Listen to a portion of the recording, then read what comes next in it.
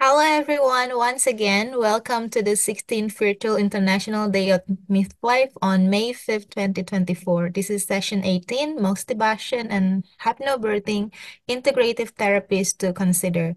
In this session, we will have Cindy Farley, CNM PhD, FA CNM, as the moderator, and Dr. Farley is a professor emerita at Georgetown University in the Nurse Midwifery Women's Health Nurse Practitioner Program. We will also have two distinguished speakers, Joe Lethermon, a doctor in nursing practice student at Georgetown University, who will be sharing about Moxibustion, and Emily Western, a doctor in nurse practice student at Georgetown University, who will also share about hypnobirthing. Without further ado, let's welcome our moderator and distinguished speakers. Please share virtual emoticon to greet our moderators and speakers. And I'll hand over to Dr. Farley. Thank you so much, Ali and Kinanthi, for the introduction and for your facilitation of our talk. I have been moderating the Georgetown VIDM Student Café for 9 years now, and I would like to give tribute to Lorraine Mockford, who passed away recently. She was my facilitator throughout my time with VIDM, and I always looked forward to working with her. She was so positive and supportive of our Georgetown students. I called her an honorary midwife. I give no higher praise. Rest in peace to Lorraine. Next slide, please. I do write and edit 2 textbooks, both of which describe the use of integrative therapies in midwifery care. And I do see Nell Tharp in the audience, lead editor on the CPG book. Next slide, please. As Kinanthi said, I am Cindy Farley. I'm professor emerita at Georgetown University in their midwifery and women's health nurse practitioner programs. I do live in a small village in the Midwest area of the United States, and I've been a midwife for over 40 years. In my teaching, I encourage students to explore the evidence and use of integrative therapies. Joe Lethermon and Emily Western did such an excellent job with their class presentations that we wanted to share their information to our global audience. Next slide, please.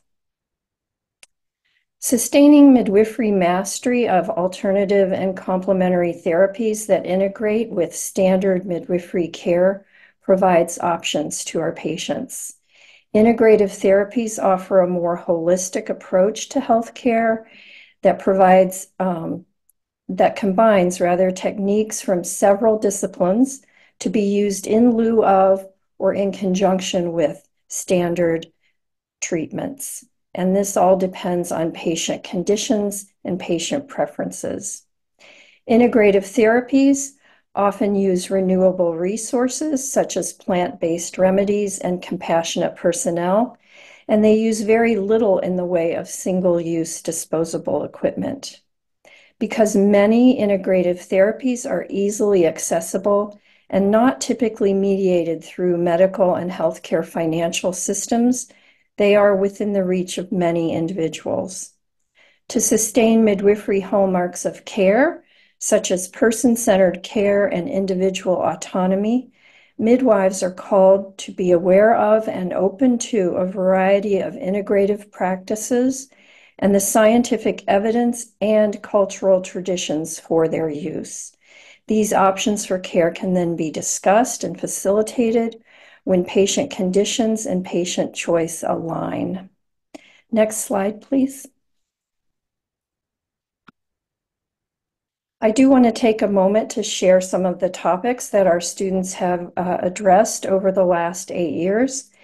And I want to say Hoya Saxa to our Georgetown students and alumni. Hoya Saxa is a phrase in Latin meaning what rocks. And I would say on this day, midwives all around the world rock.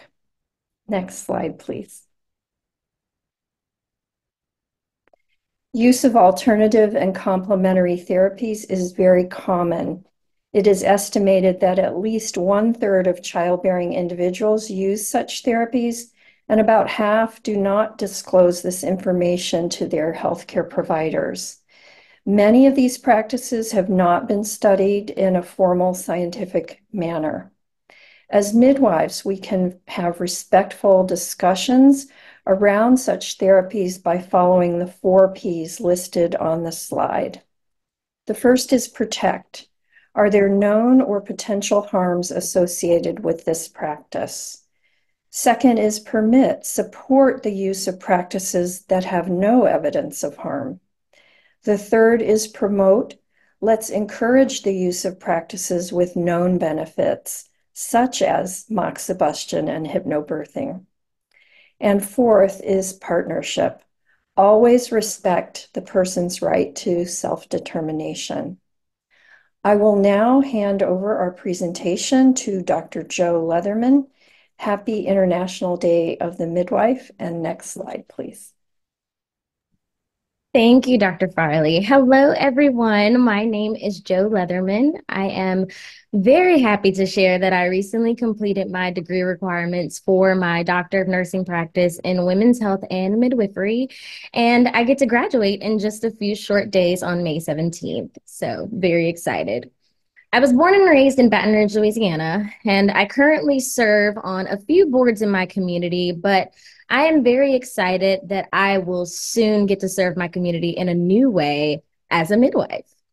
I also consider myself to be quite the motivated change agent, and therefore I really do aspire to get deeply involved with policy and be a part of the change that I hope to see as it relates to improving maternal health outcomes for the birthing people in my country, especially birthing people of color. Additionally, as a self-proclaimed change agent, I find joy in exploring evidence-based techniques that protect the beauty and sacred nature of physiologic birth. So therefore today, I really would like to talk to all of you about an alternative therapy to consider, which is moxibustion as a solution for breech presentations. So next slide, please. All right, just curious, how many of you have actually heard of moxibustion before? So we're going to use the chat box here. I simply want you to put a number 1 in the chat if you've never heard of moxibustion before, a 2 in the chat if you've heard of it before, and then 3 if you've recommended this to patients or clients of your own. And I'll give it just a second. Oh, awesome. I saw a 3 pop up there. Awesome. All right, great. So I'll give you a little bit of overview on the topic. Moxibustion is a form of traditional Chinese medicine that has historical roots. The practice of moxibustion requires burning of the moxa or mugwort, which is often seen as a roll of herbs and is said to have over 60 ingredients. A 2013 Chinese review examined more than 50 years of literature on moxibustion used in China, which showed that fetal malpresentation was the most common indication above all 300 plus conditions that this technique could be used for. Now, there are 3 different types of moxibustion. Direct, which is when the moxa fiber is applied directly to the skin.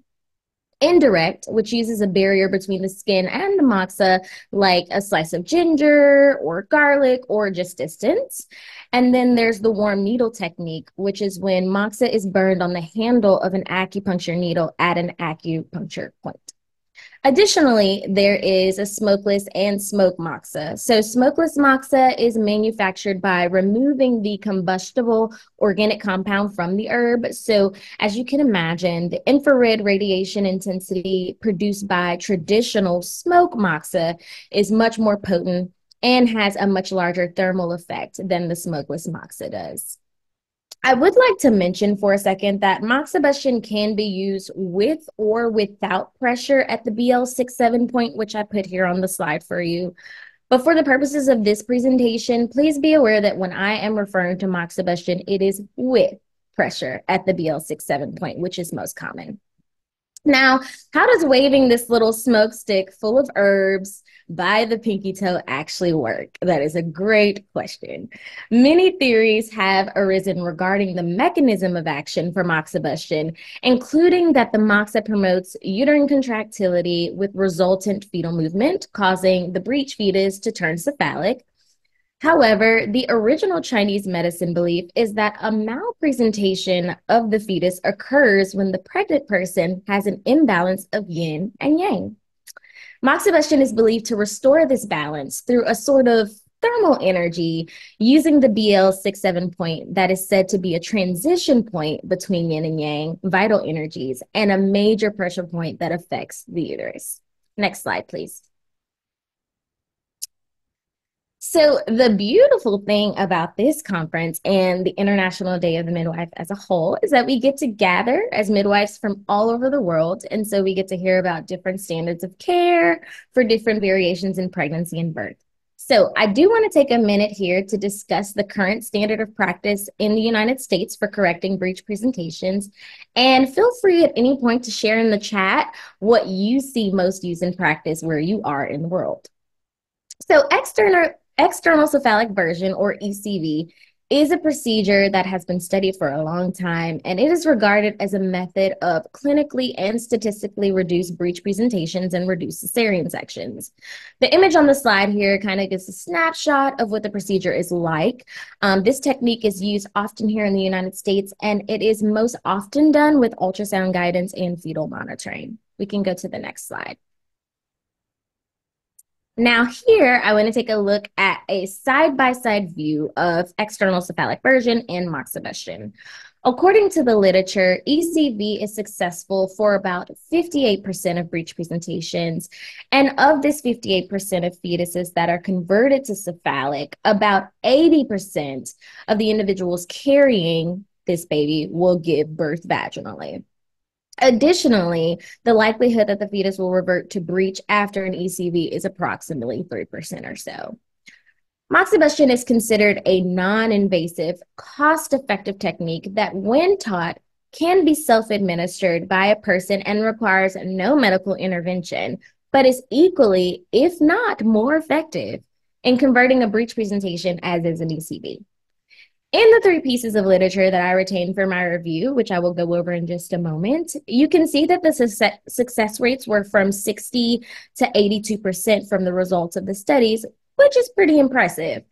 I will not go through all of the sections of this chart individually, but I do want to highlight the contraindication section. Please note that a contraindication to one is a contraindication to another. Thus, if an individual cannot get an ECV, they will also be prohibited from trying moxibustion.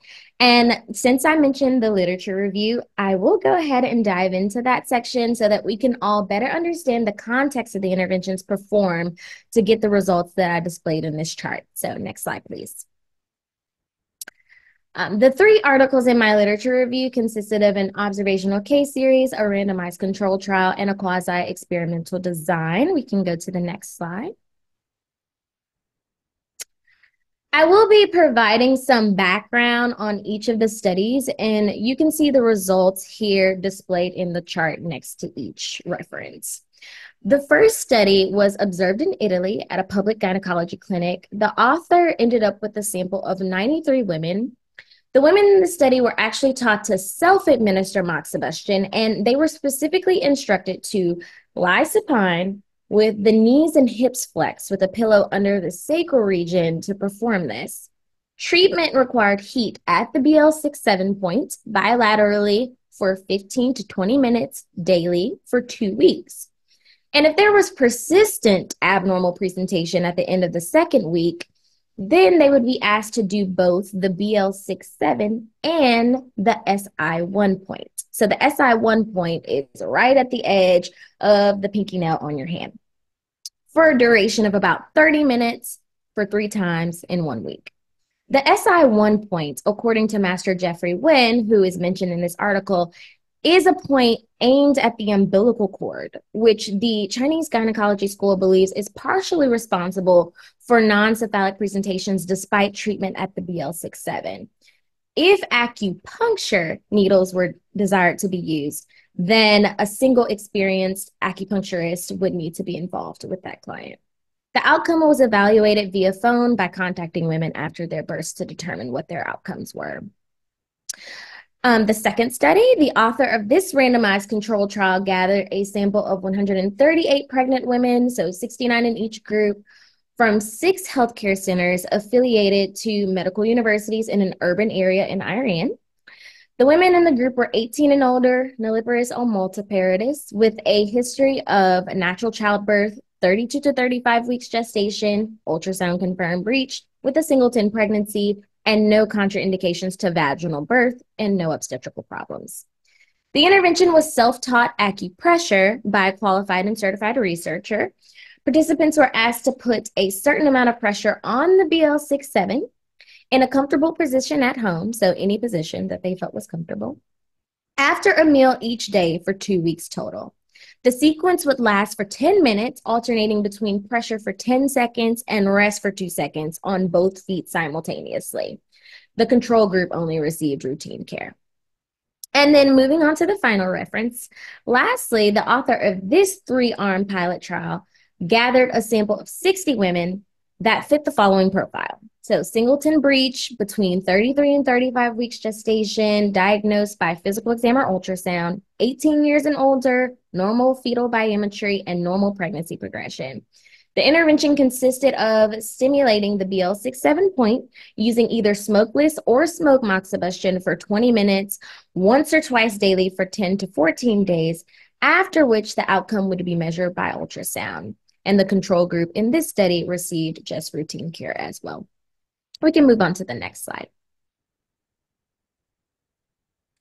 So in the United States, equitable care has been a long time challenge. And so I find that it is very important to take a moment to consider the role of social determinants of health in providing any form of care. So we will chat about that briefly and how it applies here by moving from left to right on the screen. Education, access, and quality. Unfortunately, in a lot of places here, it is not uncommon to have very short visits, so 10, 15 minutes. And sometimes clients just do not get the education that they need in that short period of time. It's hard to cover everything. So discussion of any technique or procedure and all of its alternatives is very important and a vital part of shared decision-making. So you need the time to cover these things. In doing this, you have to speak on a level that the client can understand and be aware of any learning barriers or preferences. This category also applies to healthcare providers because there is a big gap in education when it comes to the use of alternative therapies, such as moxibustion, which the literature has demonstrated is effective for this indication. But if providers don't know enough about something to be comfortable with its use, then often they're not going to refer it to clients. Healthcare and quality ties into neighborhood and environment. What do you have access to where you live? Even if there is a healthcare provider that can support the use of moxibustion, do they have a certified acupuncturist if you need it that they can refer you to? And that is also kind of a segue into economic stability, because if there is a referral, can you afford the service? The literature is saying that it's very cost effective, but I have not pinpointed exactly how much countrywide the average cost is for an acupuncturist service. And any added expense whenever you're expecting a new baby can feel like a lot. You're buying things for the nursery, you're buying things to take care of yourself postpartum, you're buying new things for the baby. And so adding on an expense in your prenatal care can seem like a bit much at times. Lastly, are you in a social or community environment that promotes alternative therapies? Do you have someone at home to help you if you're self-administering? So many of these things play a big part in a person's ability to be able to have access to all of the options that are available to them in pregnancy and childbirth. So it's something that we as midwives should consider when recommending. We can go to the next slide. Okay, so finally, I would like to discuss, speaking of the midwife, what is the role of the midwife in all of this? So you can follow me from left to right on this slide as well. We have a duty here to learn more. We have got to stay in tune with the evidence, especially The longer we are out of school and in the workforce, it is easy to fall into a routine of how things have always been done. But we need to be able to continue to learn more about the different options that we can provide to birthing people. If you have access to platforms like Evidence-Based Birth and Cochrane Review, these are wonderful places to learn about the state of the science on many issues. It's good to have resources. So a big part of our job is being able to connect birthing people with the tools that they need to optimize wellness during pregnancy for better childbirth outcomes. So start a resource folder or a book or a document inside of an electronic device where you can easily find contact information for people in your area or near your area that can provide specialized services such as this one. And we should always consult when necessary. One of the studies did mention how it would be appropriate to notify the consulting physician early on in an effort to prepare them for a possible needed ECV or C-section. And in some cases, the pediatrician may want to know if moxibustion was used, though there has been no evidence that it causes any harm to the fetus. And as midwives, our superpower is education. So teach them what we know, and this will empower them to take charge of their care. This information today may be new to many of you, so now you have something new to teach to your clients in terms of options for correcting breech presentations. And lastly, we should provide reassurance and anticipatory guidance. Sometimes these things are unpredictable, right? But being able to provide next steps, a professional opinion, answer questions, and provide reassurance when needed is a vital part of being with women. As we know, this is the meaning of the word midwife. It was such a pleasure chatting with all of you during my segment on this topic. Emily will now follow me with another exciting alternative therapy to consider. Happy International Day of the Midwife. Next slide. Hi, everyone. My name's Emily, and I'm really thrilled to be here today. Thank you, Joe. That was amazing. I currently reside in sunny San Diego, and I embarked on my journey originally as a medical oncology nurse, field that provided deep fulfillment, and I'll never forget. My heart, however, has always been drawn to women's care and the transformative world of childbirth. So in addition to my credentials as a nurse, I'm also a certified vinyasa yoga teacher. This discipline has inspired me to integrate the calming and strengthening aspects of yoga into a more comprehensive care approach. I firmly believe in the holistic approach to healthcare, where mental, physical, and emotional wellness are not just beneficial, but essential for positive childbirth and life. Like Joe, I'm really excited to be graduating on May 17th. I am going to be graduating as a CNM and WHNP student, and I'm so excited to take boards and serve my community. So thank you for having me today. And next slide. I'm sorry, I'm just getting a pop-up asking what language I am speaking. I'm speaking in English today. I hope it's coming off as English and not translated. So it is a beautiful thing celebrating together this day across the globe, and I'm so grateful for the chance to be surrounded by all of you professionals from various regions. It's so clear that cultures around the world have different practices of managing the discomforts of labor. For example, Indigenous communities have distinct birthing practices rooted deeply in cultural traditions involving rituals, chants, medicinal plants, whereas Western cultures, there's a heavy reliance on medical interventions such as epidurals, IV pain meds, nitrous oxide. However, there are alternative methods becoming a little more popular, which is exciting, like water birthing, acupuncture, and hypnobirthing. These diverse cultural approaches reflect not only traditional beliefs and practices, but also the influence of globalization, which has led to a blending and adoption of various pain management techniques across different societies. The availability of medical resources and individual preferences within each culture clearly contributes to a wide range of experience in labor pain management. And I just wanted to take a second to ask everyone if they want to contribute in the chat. What approaches to pain management do you currently use to manage your patients' labors, or have you seen used? And next slide.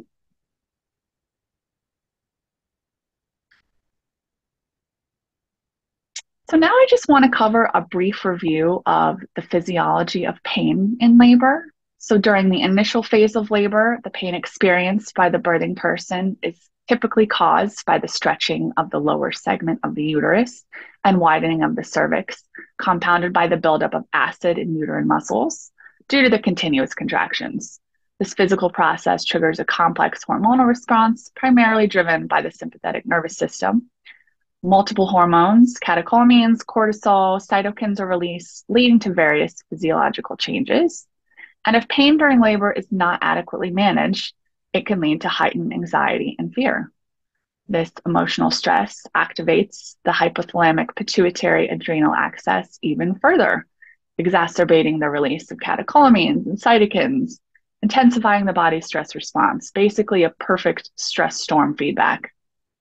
On the other side, we have oxytocin, which we all love and know as the love hormone, functions as a neurotransmitter within the parasympathetic nervous system, playing a vital role to mitigate the stress response, helping to lower cortisol and support recovery from stress.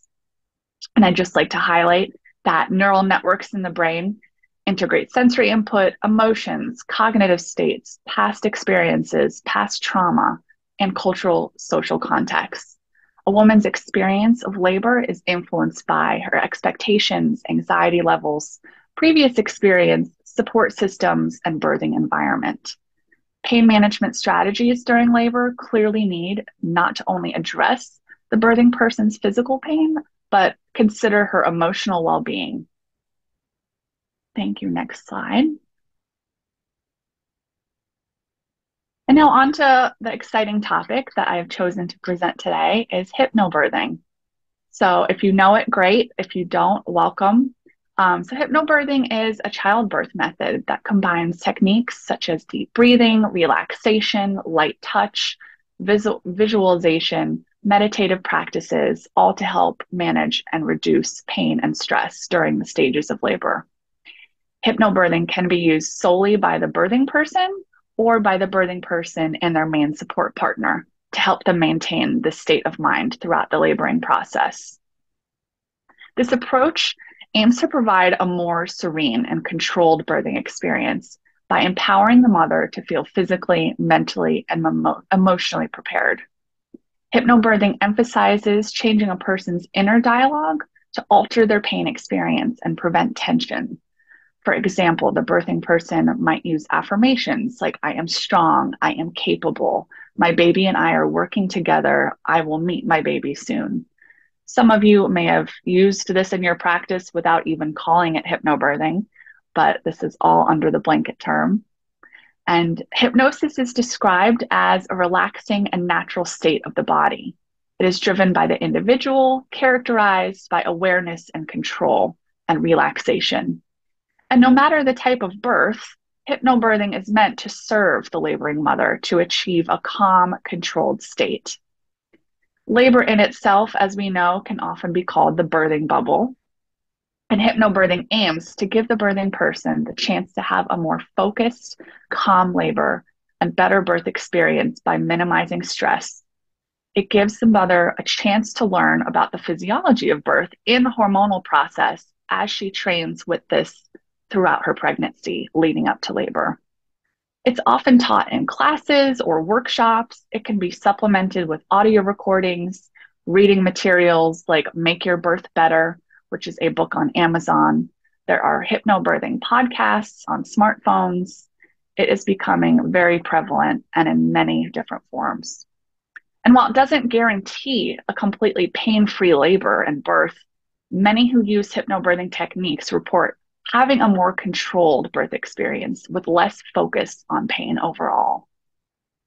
Next slide, please. So right now, I'll just talk about hypnobirthing and pain relief. So hypnobirthing's impact on the pain process during labor is rooted in its influence on both the physiological and psychological aspects of childbirth. And this chart is a brief breakdown. So the techniques of hypnobirthing promote deep relaxation, which can help reduce the body's stress response. And this also decreases hormones like cortisol, adrenaline, which ultimately intensify the pain perception. The relaxation and controlled breathing practice in hypnobirthing can lead to the release of endorphins, body's natural painkillers, and overall providing a sense of well-being and reduced pain perception. The increased oxygen flow from rhythmic breathing of hypnobirthing increases O2 to the mother and the baby, which ultimately reduces pain and improves the efficiency of contractions. Hypnobirthing emphasizes the power of the mind over the body, and by focusing on this, it can lead to less tension and making labor more manageable, having a mental shift that alters the way that pain is perceived. Hypnobirthing aims to reduce fear and anxiety, thereby reducing overall body tension and perception of pain. So by combining these physiological and psychological strategies, hypnobirthing aims to create a more comfortable and controlled labor and birth experience, having a positive birth being the ultimate goal for the mother. Next slide, please. So I had the pleasure, like Joe, of doing some in-depth literature reviews of recent studies, and I found a few very positive studies analyzing hypnotechniques across the world. In the first study, a randomized control study, 80 nulliparous pregnant patients were divided into two groups, experimental and control, in a maternity hospital. The couples in the experimental group received hypnobirth training in groups leading up to birth. Fear of childbirth was assessed, birth pain was assessed, and birth satisfaction was assessed. And the findings showed that women who received hypnobirth training received fewer analgesics and less inductions. While almost all the pregnancies of the women in the experimental group resulted in vaginal delivery, more than half of the women in the control group gave birth by cesarean section. And the women that received hypnobirth training also breastfed their babies within the first 30 minutes, recommended by the WHO, and they made skin-to-skin contact within the first minute of birth. In the control group, the time until breastfeeding and skin-to-skin, unfortunately, was above this recommended time. And in the second study listed, a qualitative study analyzing individual experiences with hypnobirthing, there were also quite a few positive findings. The women reported that the knowledge they gained in the classes of hypnobirthing led to new perspectives and changed their view of childbirth. The women reported developing a new holistic perspective where they considered pregnancy and childbirth a natural state of the female body and not a panicked medical event of life. This increased their confidence in their own ability to give birth, and they gained new insight into their inherent resources, and through active participation, they developed ownership of their childbirth. Overall, the women found that as a result of hypnobirthing technique classes, their experience of labor changed from being a potentially risky event to more of an existential, meaningful experience, which is just beautiful. Next slide, please. I'd like to take a moment now to ask in what ways everyone thinks that healthcare systems can integrate hypnobirthing into standard maternity care practices and any barriers they might see. And while you're chatting, I'm just going to add, so healthcare providers can be trained in hypnobirthing techniques, ensuring that they can competently teach and support other staff as they support and teach these methods to expectant mothers. Hospitals and clinics can incorporate hypnobirthing into their existing prenatal classes, offering it as an option alongside their childbirth prep methods. Encouraging expectant mothers to include hypnobirthing techniques in their birth plans can promote personal choice and tailored childbirth experiences on their own time as they go through meditative practices on their own schedule during their pregnancy. Next slide, please. So I just want to go over a few takeaways and thank you for today. Hypnobirthing is accessible, it's affordable, requiring no physical, medical equipment and intense training. It has the potential to make a profound global impact on labor and birth experiences, care experiences, and life experiences. By lowering financial barriers and promoting a method known for enhancing maternal comfort and reducing stress, it can significantly improve outcomes worldwide for childbirth. This approach not only supports mother during a crucial time, but also aligns with the broader public health goal of increasing safety and satisfaction of birth experiences globally. As midwives and future midwives like myself, we have the unique opportunity to bridge the gap between traditional methods and holistic methods like hypnobirthing. And by actively discussing its benefits, showcasing evidence-based outcomes, and sharing positive patient stories, we can help reduce skepticism within the medical community and foster a more inclusive understanding of the diverse ways to support women in their birth experiences with practices like Moxibustion, like hypnobirthing. I'm so excited to be here today. Thank you so much, and happy International Day of the Midwife.